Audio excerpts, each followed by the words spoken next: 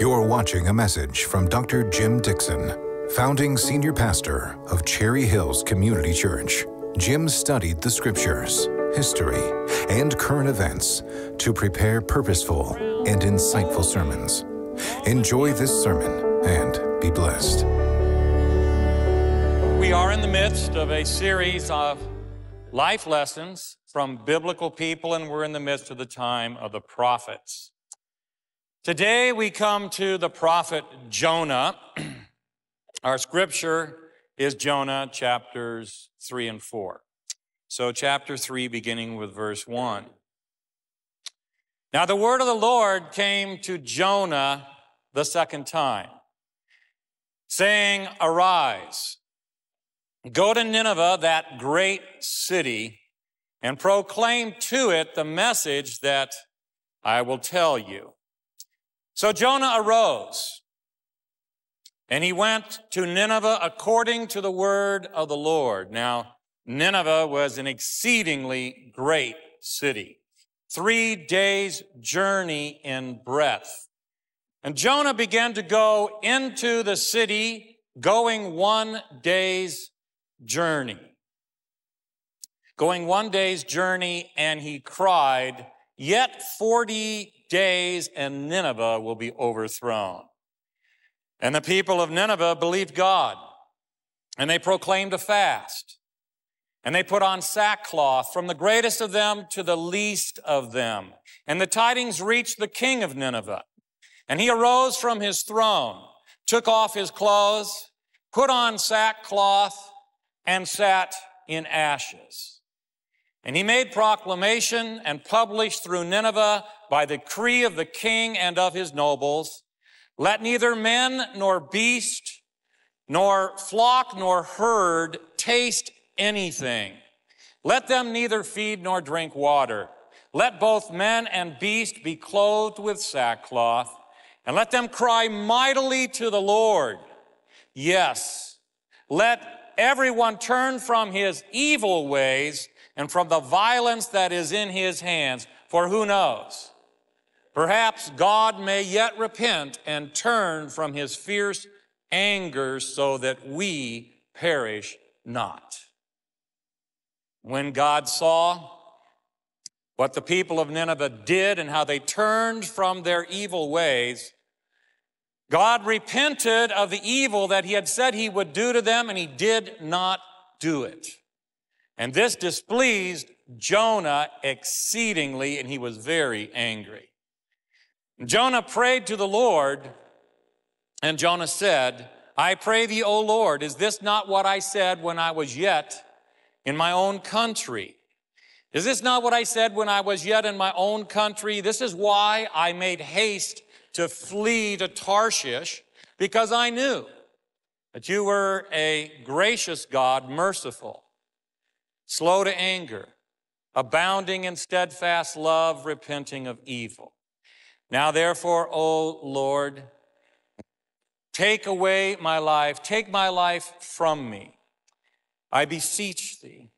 Am I having some feedback with this? Because I feel like the sound is reflecting here. Anyway, now, O Lord, take away my life, I beseech thee, for it is better for me to die than to live. And the Lord said, do you do well to be angry? Jonah went outside of the city and sat to the east of the city. He made himself a booth and sat under the shade of it till he would see what would happen to the city. Now the Lord appointed a plant, and he made it to rise up over Jonah, and the plant became a shade over the head of Jonah to save him from his discomfort. And Jonah was exceedingly glad because of the plant. But as the day dawned the next day, the Lord appointed a worm, and it attacked the plant, and it withered. And as the sun rose, the Lord appointed a sultry east breeze, and the sun beat upon Jonah's head so that Jonah was faint. And Jonah asked that he might die. And Jonah said, "It is better for me to die than to live." And the Lord said, "Do you do well to be angry for the plant?" Jonah said, "I do well to be angry, angry enough to die."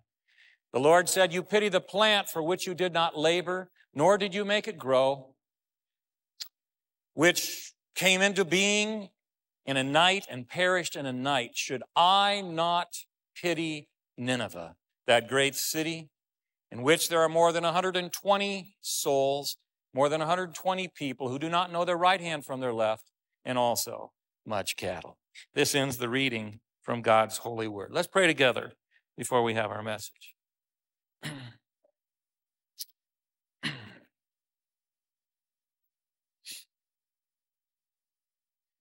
Dear Father, may the words of my mouth, may the meditations of our hearts be acceptable in your sight. In Jesus' name we pray. Amen.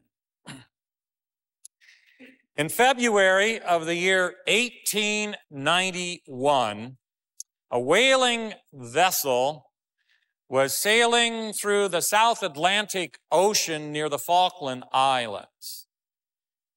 And the whalers sighted a very large sperm whale.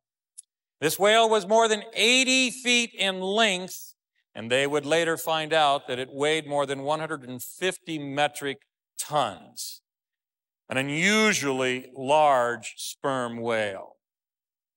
Well, the whalers went off of the ship, which was called the Star of the East, with two boats, and the harpooners were in those two boats, and they began to harpoon the whale.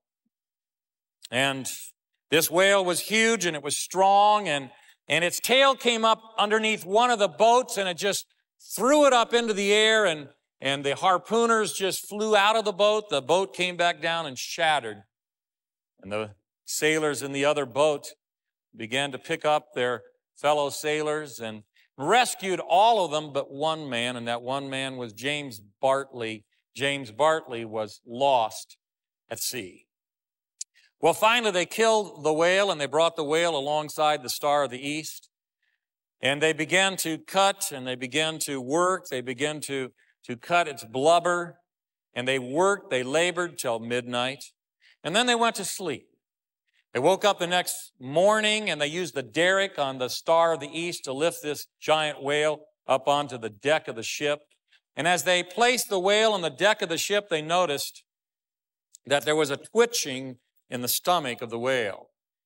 So they cut open the stomach of the whale, and to their amazement, there was James Bartley. And he was alive. He had spent the entire night in the belly of the whale. He was unconscious, and they revived him, and he lived. James Bartley became kind of a superhero. He became famous all over the world. From that day forth, his hands and his face were bleached white from the acid in the whale's belly, but he lived, and from 1891 to the year 1900, for those 9 years, James Bartley was a celebrity. He was interviewed all over the world by scientists and by the media. He died in 1900. He was called the second Jonah. The second Jonah. And to this day, Jewish people and Christian people have kind of loved the story of James Bartley because it's provided empirical evidence, scientific proof that a human being can indeed live for a period of time in the belly of a great fish. And I think a lot of people view the book of Jonah and the story of Jonah with a certain amount of skepticism. And of course, the book of Jonah has always been controversial. Controversial because of its literary genre. I mean, some Bible scholars believe that God has chosen a parabolic literary genre in the book of Jonah, that the book of Jonah is a parable. And these Bible scholars believe that the whole story of the great fish and the story of the plant and the worm, these are parabolic elements and make this a parabolic story. Other Bible scholars believe that the book of Jonah is historical narrative. And there's no doubt that Jonah is a historical person. He is described in 2 Kings chapter 14, and we are told that Jonah was the son of Amittai, that he was a prophet of Israel in the 8th century before Christ, that he served as a prophet during the reign of Jeroboam II, and that he lived in the town of Gath-Hepher, which is not far or was not far from Nazareth. Certainly, Jonah was a historical person. And many Bible scholars believe that the book of Jonah is kind of a combination of historical narrative and parable. But you see, the problem is, in all of this discussion and in all of this debate, a lot of people miss the message that God has. They miss the message of the book. They miss the life lessons from this prophet Jonah. We don't want that to be true of us today. And so this morning, as we look at Jonah, we have two life lessons. And the first life lesson concerns righteousness. The theme of the book of Jonah, in a sense, is the theme of righteousness. Our Lord Jesus Christ in the Sermon on the Mount said, "Blessed are those who hunger and thirst after righteousness." And God would ask you this morning, do you hunger and thirst after righteousness? Now, there's no doubt that, in a sense, Jonah longed for righteousness. Particularly, Jonah hungered for what we would call social righteousness. And this was true of all the prophets of Israel and Judah. They all sought social righteousness. They wanted a society where people were treated fairly, a just society. They wanted a society where there was compassion for the poor and where the oppressed would be liberated. They wanted a society where the laws of God would be implemented and respected. They wanted a righteous society. And this is what Jonah sought, a righteous society for his own nation and for other nations as well. Now, throughout history, there have been many people who've longed for social righteousness. And certainly Plato, the Greek philosopher, was one of these. And you will recall that Plato wrote regarding the mythical continent of Atlantis. And the whole story of Atlantis has fascinated historians to this day. And Plato described this continent of Atlantis as somewhere beyond the Pillars of Hercules, somewhere beyond the Straits of Gibraltar. He said there was this continent called Atlantis, and it was in the vast Atlantic Ocean. And he described this continent as characterized by righteousness. And Plato used the Greek word dikaiosune, which is the same word as is used in the Bible for righteousness. Plato believed that this continent had been destroyed by volcanic eruption 10,000 years before him. And he described it as a continent where men and women had lived in equality under law, and a continent where the government ruled in peace and righteousness. Of course, historians have looked for this continent under the ocean, destroyed by volcanic eruption. Oceanographers have looked. Archaeologists have looked. And they've really found nothing. Some historians believe that Plato was really referring to the ancient Minoan civilization, which was destroyed by volcanic eruption with the eruption of Santorini. But of course, Santorini exploded 1,000 years before Plato, not 10,000 years. And the Minoan civilization was not beyond the Pillars of Hercules. It was not in the vast Atlantic. The Minoan civilization was a Mediterranean civilization, more precisely an Aegean civilization. And the Minoan civilization had never been characterized by righteousness. Men and women were not equal under the law in the Minoan society. There was poverty, there was oppression, there was corruption, there was violence. It was not a righteous world.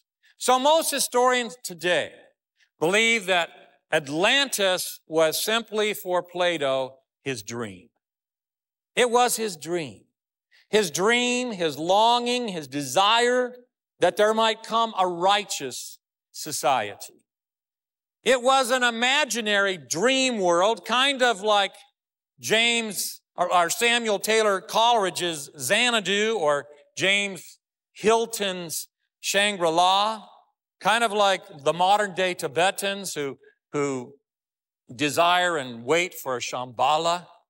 A little bit like Martin Luther King's dream, as he gave that famous message where he said, "I have a dream," before the Washington Monument, and he dreamed of a just society, a society where people would be judged by their character rather than the color of their skin. He longed for a righteous society. Of course, we live in a country where we seek a just society, and there's always been promises. 1932, Franklin Roosevelt promised a New Deal. 1948, Harry Truman promised a fair deal. 1952, Dwight David Eisenhower spoke of the great crusade for a better tomorrow. 1960, John Fitzgerald Kennedy spoke of the new frontier and all of the blessings and all of the equality that would come with it. 1964, Lyndon Johnson spoke of the great society and the promise of a new world. Of course, in 1988, George Bush spoke of a new world order. And we always live in this hope that our society might become just, that righteousness might reign. But of course, it never happens. Not in this age of the world. And as Christians, we look forward to the consummation and the coming of what the Bible calls the new heavens and the new earth, wherein righteousness reigns. But today, it's a world of unrighteousness. I mean, we live in a fallen world. We live in a world where drug lords live in palatial splendor. There's no justice there. Corn peddlers get rich.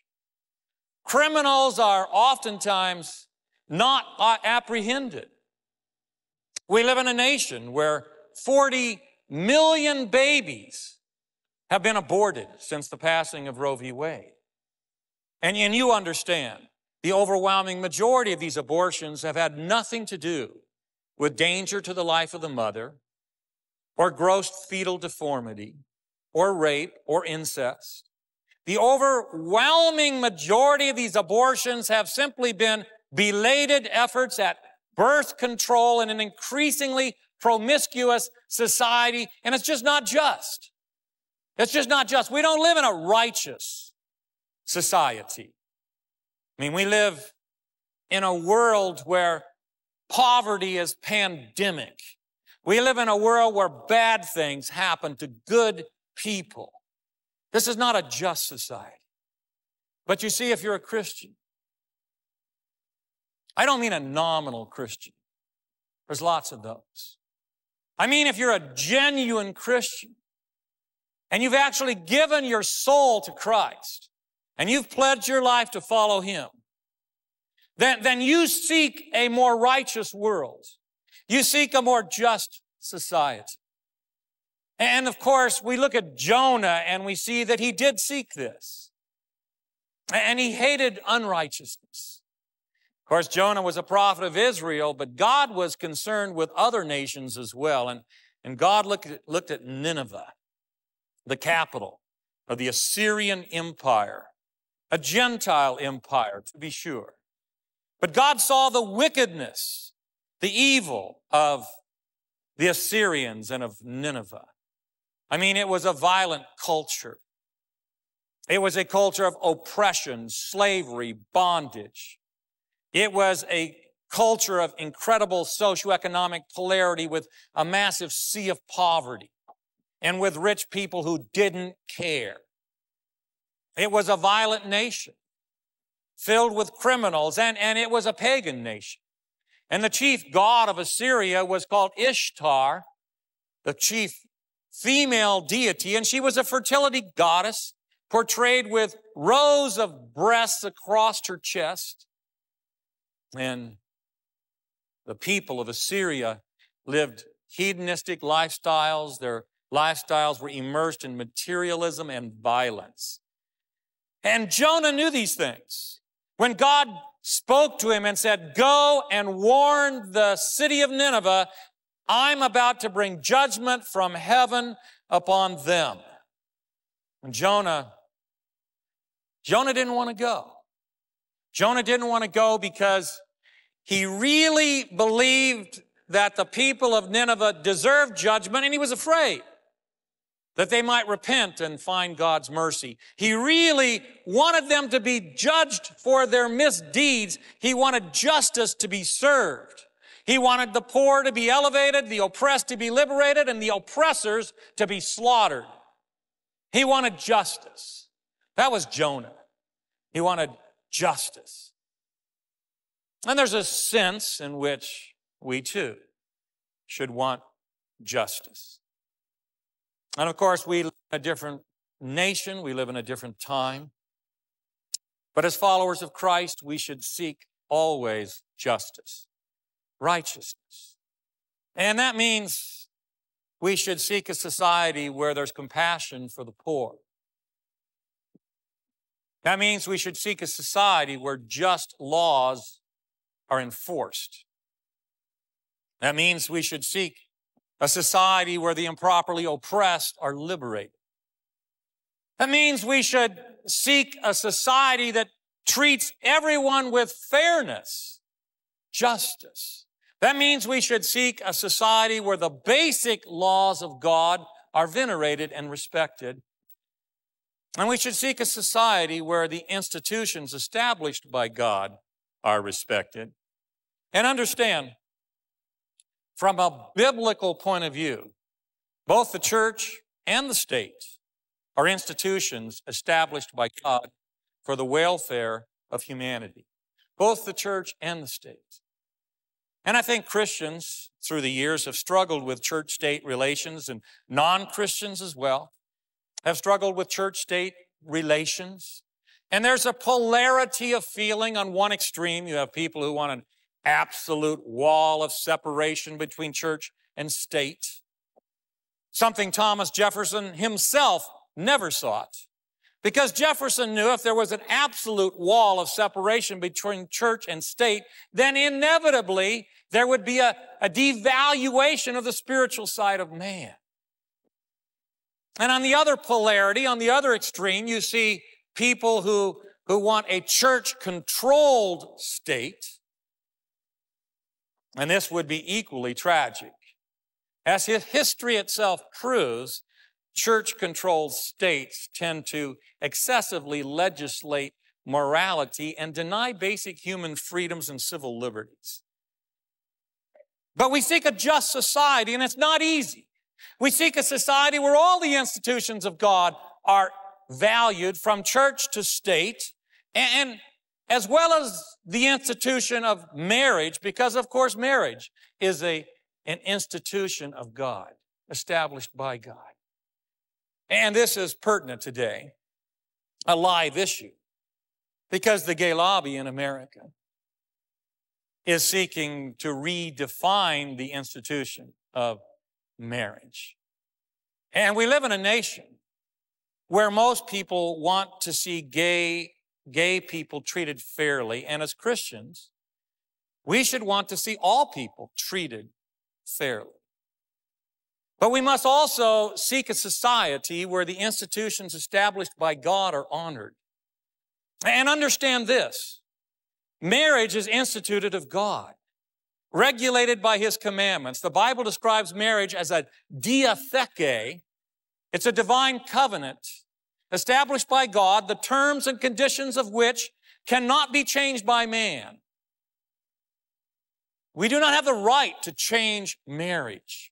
God has established marriage as between a man and a woman, as a foundational unit in society. And the marriage union is until death do them part. We've already profaned marriage in this culture and nation through rampant divorce, through the infusion of pornography and adultery into relationships. We've already profaned this institution of marriage, and if we seek to redefine it, I promise you we will invite the wrath of God. We have a petition out in the lobby today. And there are 2 or 3 tables out there where you can go and sign this petition that seeks support for a federal marriage amendment. I want to encourage you to seek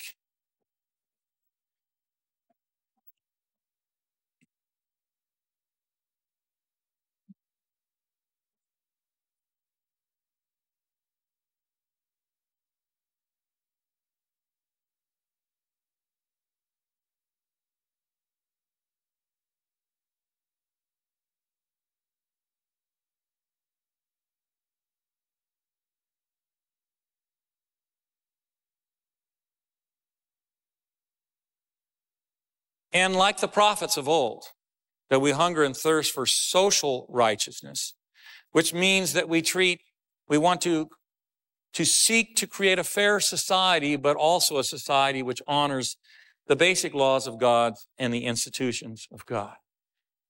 Well, there's a second theme in the book of Jonah more briefly, and the second theme concerns mercy. The book of Jonah is not just about righteousness, but the book of Jonah is also about mercy. And Jonah hated mercy. I mean, he loved righteousness, but he didn't love mercy. Now, perhaps there were certain forms of mercy Jonah loved, because mercy is diverse. And indeed, in the book of Jonah, the Hebrew word for mercy is the word hus, which is transliterated into English as H-U-S. And in the Septuagint, the Greek rendering of the Hebrew Old Testament, this word hus is rendered by eleos, the Greek word for mercy, the New Testament word. And both of these words can refer to a variety of mercies. I mean, both of these words can be used to refer to compassion, the desire to help someone who's simply hurting. And I'm sure Jonah had mercy in this sense. I mean, I'm sure he had compassion for the hurting. I mean, just this past week on Tuesday, Barb was driving home on Daniels Park Road, and she was there on the dirt road approaching Daniels Park, and she saw a little puppy, a little dog.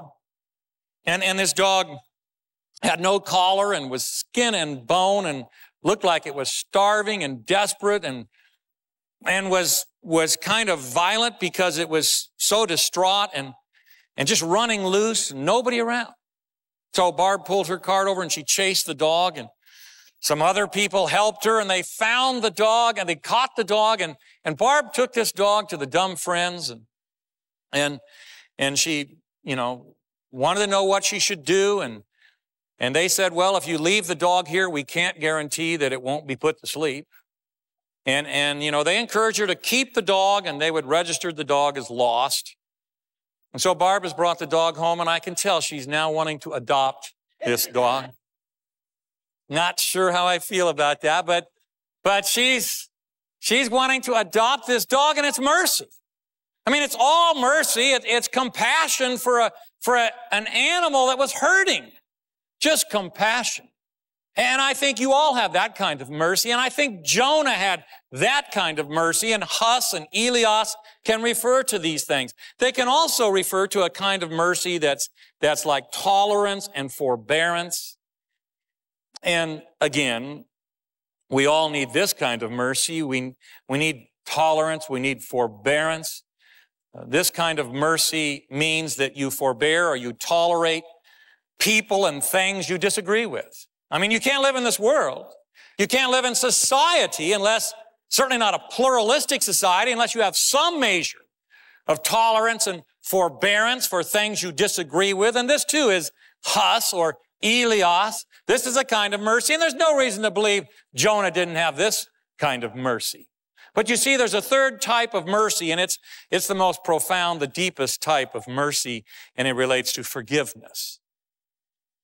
And this is where Jonah struggled. He just didn't have the mercy of forgiveness. It was particularly hard for Jonah to want to allow forgiveness for people who had really been evil. I mean, when people were really evil, there should be no circumstance under which they would be forgiven. That's how Jonah felt. And that's why Jonah didn't want to go to Nineveh. That's why he got on the ship and headed for Tarshish. That's why you had the whole whale deal. It was all about forgiveness. I mean, he knew the nature of God. He knew that if he went to Nineveh and he went as a prophet and he walked the streets and he warned the people, there was a chance they might repent. And if they did repent, he knew that God was a gracious God, merciful, slow to anger, abounding in steadfast love, repenting of evil. And he didn't want these people in Nineveh to be forgiven. He wanted righteousness, but he didn't want mercy. Now, God's a merciful God. There's no doubt about that, although his mercy is gravely misunderstood by our culture and by our time. But we see the mercy of God again and again in Scripture. And as we've gone through the life lessons, we've seen mercy, God's mercy, divine mercy. Remember when we looked at Manasseh, the king of Judah in the 7th century, perhaps the most wicked king in the history of the world, certainly the most wicked king in the history of Israel and Judah. Remember how Manasseh ascended the throne at the age of 12, and we saw how he rebelled against the ways of his relatively righteous father, Hezekiah. We saw how Manasseh rebelled against God. We saw how Manasseh became a kind of connoisseur of cultic pagan religions, and how he became a student of the occult and practiced occultism. We saw how Manasseh built the high places and erected altars to the Baals. We saw how Manasseh invited necromancers and sorcerers into his city, into Jerusalem. And the incense just rose from the rooftops of Jerusalem homes in the worship of pagan deities. And we saw how Manasseh, worst of all, invited the cult of Moloch into Judah. And Moloch was a religious cult that practiced child sacrifice, and child sacrifice began to be practiced in Israel. And he would light the fires in the Hinnom Valley and force children to run through the flames, and as they died in the flames, and the Hinnom Valley became a place of human sacrifice, so that Gehenna became a symbol of hell itself. And was not this man from hell? I mean, didn't he behave like someone who was inspired by hell? And yet an amazing thing happened, and you know the story, how Manasseh was captured by the Assyrians, and the Bible tells us he was taken to Babylon. He was put in a dungeon, and there in a dungeon, as he was awaiting death, he repented. He repented. He cried out to the God of his fathers. And his repentance, the Bible tells us, was genuine. Not bogus, not phony, but genuine. And what did God do? Incomprehensibly, God forgave him. God responded with mercy. And he forgave Manasseh, brought him back to Judah, set him on the throne. And Manasseh changed because he repented. Metanoia is the Greek word for repentance, and it means to change the mind, literally, but it means to turn and walk a new way.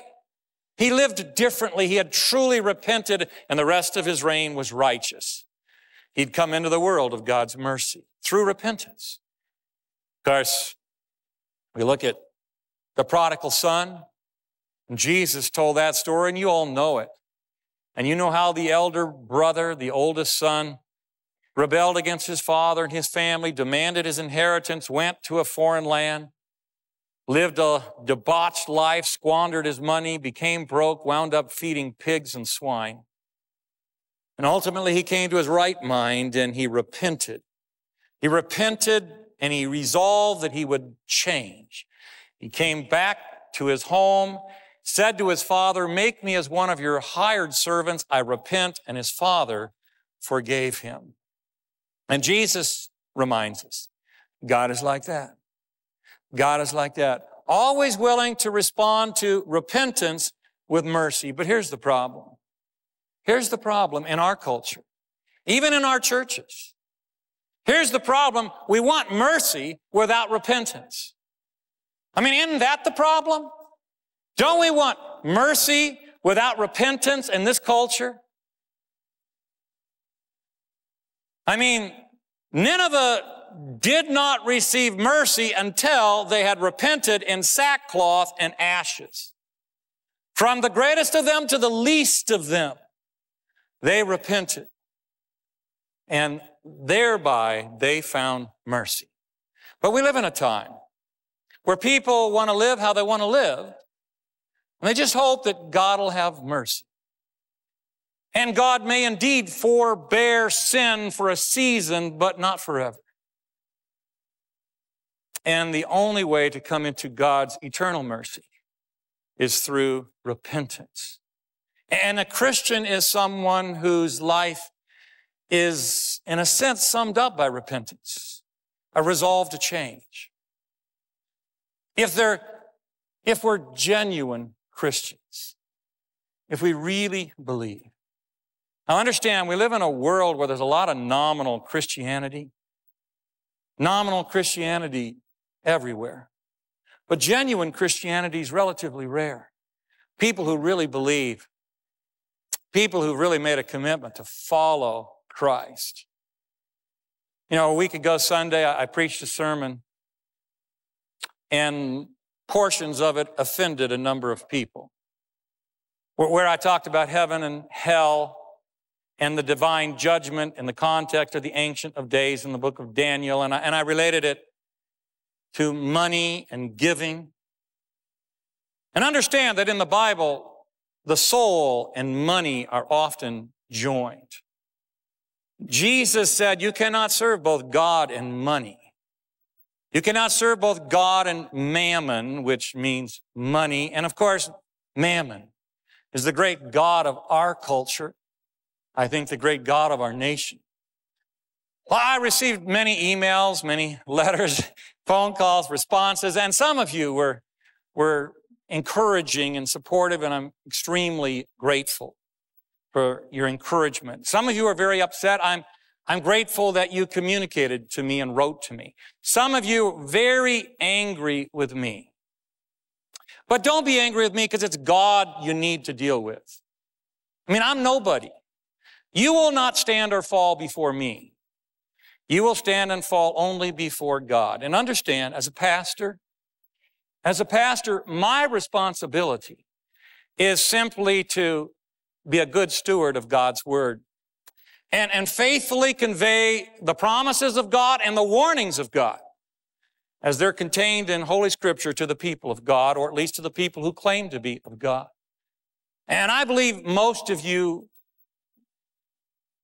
are Christians who've given your life to Christ. But you see, a lot of us need to repent. I mean, we just need to repent. If you're not giving anything to Christ and the cause of Christ, the answer isn't to get mad. Certainly not at me. Repent. That's what the call of the Bible is. Repent. If you're living in sin in any way, repent. If you're having sex and you're not married, repent. If you're guilty day after day of slander and gossip, and you just enjoy gossip, repent. And if you're not giving money, if you're not seeking first the kingdom of heaven, repent. That's the way we enter the world of Christ's mercy. And that's the true gospel. I sometimes wonder, what Bible are people reading? What Bible are they reading?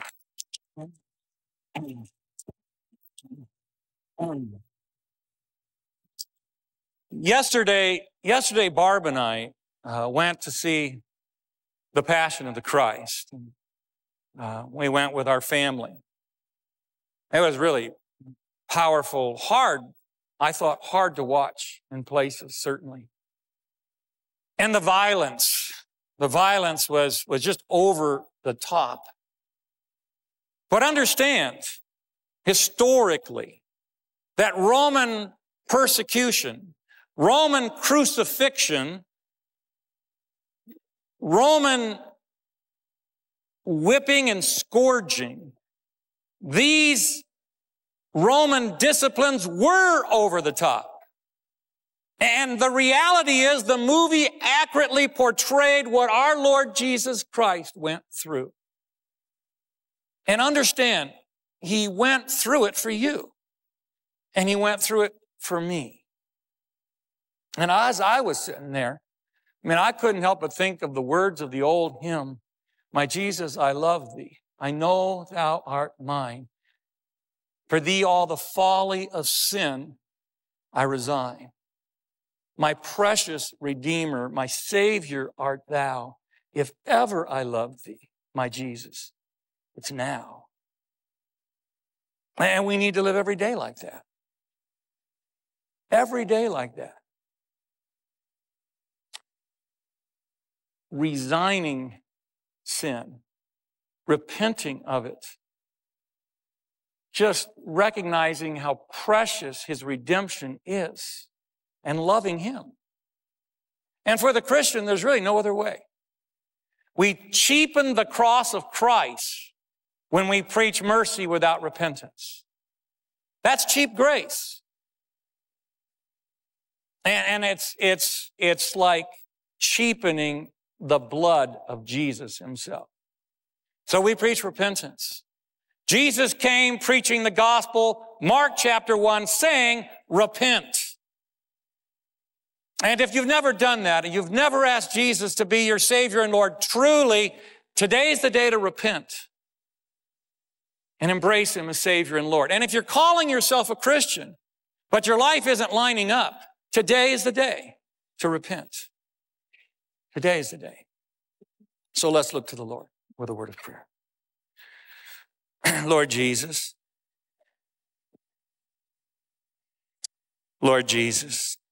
perhaps there are some here who have never genuinely repented in the sense of metanoia, in the sense of wanting to see their whole life changed. And Lord, if they've felt the tug of your Holy Spirit, I pray they would say this prayer with me. Come into my heart, Lord Jesus, today. Come into my heart right now. Come. I repent. I want to change. Come. Thank you for dying on the cross for me. Thank you for all the suffering you went through. Forgive me. Wash me whiter than snow. And Lord, as I repent, I invite you to sit on the throne of my life, that from this day forth I will seek to follow you. No nominal Christianity, genuine Christianity. I will seek to follow you. Thank you for your eternal mercy. Lord Jesus, for all of us here, we pray for no cheap grace. That if there's any area of our life where we're grieving you, we wouldn't just sit back and hope for cheap mercy, but we would repent. And we do the radical things because your gospel is radical. And we resolve to change for your kingdom's sake, for your mercy's sake. This day, we love you. In your name we pray. Amen.